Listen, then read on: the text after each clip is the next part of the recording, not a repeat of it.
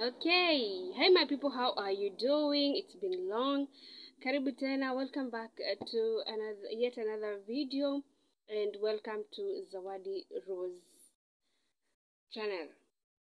And just as I had promised last year, I was to start a Kikuyu channel, and I started it. Zawadi Rose Kikuyu channel is on. You can check it out for those who are interested in videos in the Gikuyu language. So there are already 2 videos up there, and still about Malindi, buying land in Malindi. There are 2 videos there, so you're welcome. You can check that channel out, and you can subscribe, like, and share those videos. I really appreciate. For those who have found videos in this channel, particularly about buying land in Malindi, and you've really communicated, big up, thank you so much. People like Peter, people like Edwin, Grace from Nairobi, Fatuma from Garissa, thank you so much. I really appreciate, and it makes me feel that I'm really doing something important. And thank you for those who have shown interest in purchasing land. I know we're going to meet up soon, and I believe that your life is going to change. Yes, I believe that my videos are changing your life in one way or the other. Now, giving out information or giving the right information is my first priority, because it's better I tell you the truth. You choose not to buy land because I've told you the truth, rather than I lie to you, tell you the land is I don't know where, the price is I don't know which one, and then you end up getting what you didn't bargain for. So once again, I'm here to give you information, and if you have any questions, I'll be leaving my WhatsApp number down in the description box or in the comment section. You can reach out to me via WhatsApp, and I'm not on Instagram for now, so I'll be answering those questions, or if you need any information, I'll be providing that information. Now, today, before I talk, I want to talk about some of the lucrative or profitable businesses that you can do here in Malindi. And believe me, I love this place. I love Malindi so much. It's my dream place, and I'm happy to be here. Now, I want to talk about the businesses that you can do, or maybe some will find them maybe a bit expensive to start, but then again, it depends. People have money out there, they just don't know where to place their money. And I want to tell you that this is the right place to bring or to put your money. You can never go wrong investing here. And the business number 1, and it's something that I've talked about before, number 1 is farming. Yes. Now, you know that Malindi, or the coastal region, is hot. It's very hot, and there are 2 rainy seasons, which are short seasons, short rains, that is. So there is a problem with food. Most of the food that we buy here in the coastal region, especially things like foods like beans, comes from Bara or comes from other regions of the country. Most of the food crops like maize doesn't come from around this place, because people don't farm that much. Now, what am I trying to say? If you can get a piece of land, and in my other video I talked about the various places where you can buy land, and I said if you want to farm throughout the year, then it's better for you, or it's good for you to buy land near the river. Okay, near River Sabaki. That way you'll be able to do irrigation farming throughout the year, meaning you'll have food crops throughout the year, and you can be able to supply foodstuffs to the towns or to the nearby towns throughout the year. You can never go wrong farming maize. You can never go wrong farming dengu. We call them pojo here. You can never go wrong farming pineapples, farming fruits like watermelon. You can never go wrong. So farming is one of the very profitable businesses that you can do here, as long as you have some good starting capital. If you want more details about that, because of time, you can look out for me. You can reach out, and I'll give you more information how you can go about it. Then number 2 profitable business that you can do, I talk about the Salagate bypass, because I said that is my location and that is the area that I'm familiar with. I don't talk about Magarini or Marereni because I'm not there and I've not been there. The other business you can do, and it's along Salagate bypass. I said Salagate bypass is the highway from Malindi town to Savo East National Park. What does that tell you? Lots of tourists. Yes, there are lots of tourists coming from Mombasa, Kilifi, all the way to Savo East National Park. So the other business you can do is something like a curio shop. You can start off a curio shop that is selling artifacts. You know that the tourists are interested in buying souvenirs, lovely things from Africa, you know. So you can put up a simple curio shop. You don't have to put up millions, a curio shop worth millions of shillings. You can just get some sculptures, some baskets, some lovely African attires, some paintings, as long as they depict the African theme, and you can stock them. You can start with as low as 30,000 shillings or even 20,000 shillings. You know, they love simple things, chain, what do you call them? Necklaces that are African, anything that is African. And believe you me, you can never go wrong. And something else that I must tell you, there are very few curio shops along the Salagate bypass. Why? Because this highway was started, I think, around 5 years ago. So businesses are not as many as you would think. So it's a very good place to start off your business. Yes, yes.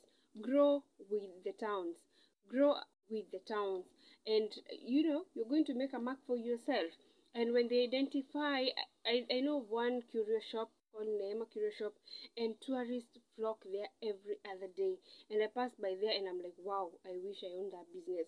So it's another business that I know you can do comfortably, as long as you're able to communicate, because you need to be able to communicate. You need to have a nice display of your items, be able to have the PR, the customer service, and everything else is just going to be perfect. You're going to do some good business. Now, which other business can you do? Business number 3. If you have some good money, people talk every day about Airbnbs. If you have some good capital, because there are people who have a lot of money and they don't know where to put their money into, you can buy a piece of land, maybe just a plot of land, build some nice Airbnbs, and then start off your business. You know, they're the most advantageous. That is one of the most advantageous business that you can do, because Airbnbs are not like rentals where they pay you at the end of the month. This is a place where someone rents maybe for a week with the family, and the charges are always high. So it's another very, very good business that you can start off with if you have some good money, or some good amount of money, that is. Now, talking about rentals along the Salagate bypass, let me talk about a place called Baulala, the one town where there is Wero Technical College. It's not the most famous town now, Baulala. It's an upcoming town, and here, because of the presence of the college, you know that students have needs. The college itself doesn't have enough hostels for the students. It's a technical college, so they don't have enough hostels for the students. So how about you buy land somewhere close to Wero Technical College, put up some nice hostels, and rent them out to the students, or you can just put up some nice 1-bedroom, bed sitters, 2 bedrooms, and there are students who prefer to rent out a bed sitter rather than pay for the college hostels, because definitely college hostels are expensive.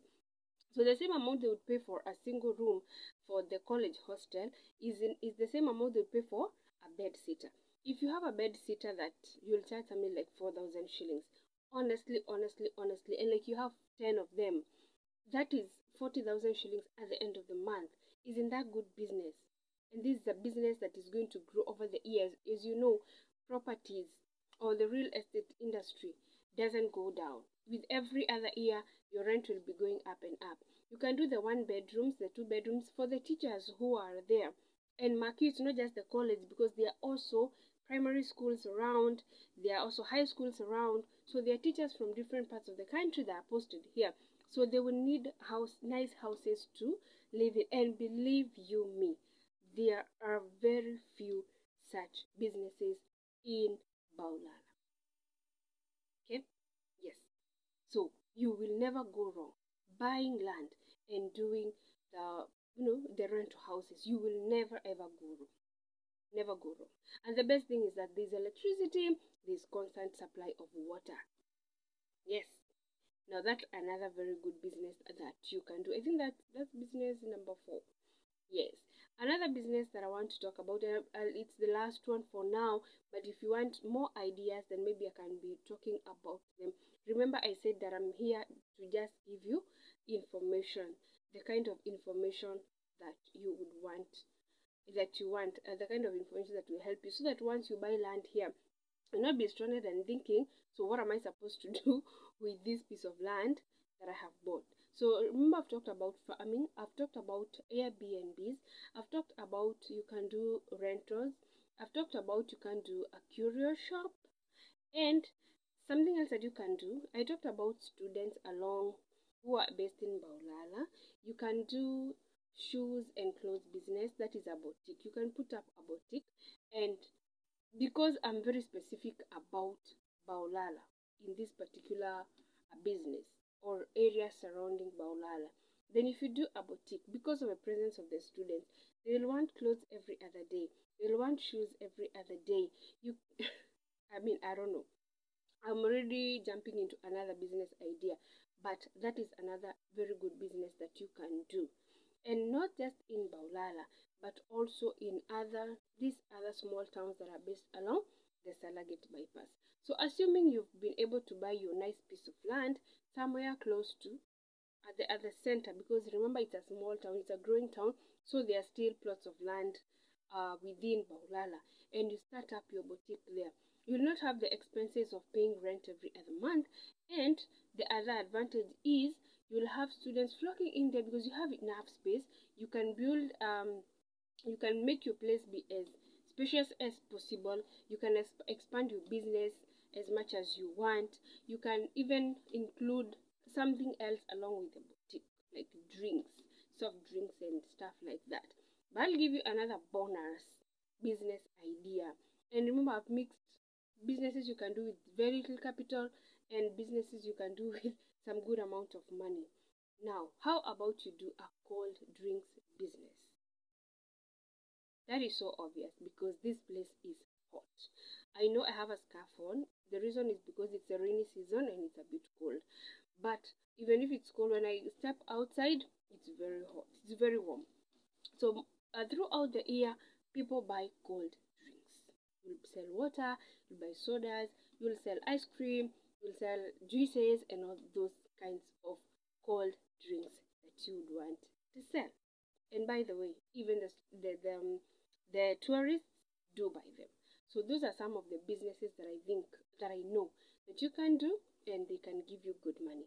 Remember, some of them you don't need a lot of money. Like the soft drinks business, you don't need a lot of money. For the boutique, you don't need a lot of money. You can just start off with like 20k, a few clothes. And remember, you don't sell jackets. They're just light clothes. They don't cost much. Look for the not very expensive clothes. Stock them up and start off your business by faith. I hope this information has been helpful. And if you want me to talk about something else, please drop a comment. If there's a topic that you'd want me to discuss about Malindi, anything you want to know about either businesses in Malindi, buying land in Malindi, please let me know in the comment section. And you can also reach out via my WhatsApp. I'm always ready to answer your questions. Once again, big up to all those people who have subscribed. To the new subscribers, karibu sana. And if you've not subscribed and you find my videos helpful or this particular video helpful, please subscribe, like and share the video. I really appreciate. God bless you. See you in my next video. I'm Zawadi Rose, signing out.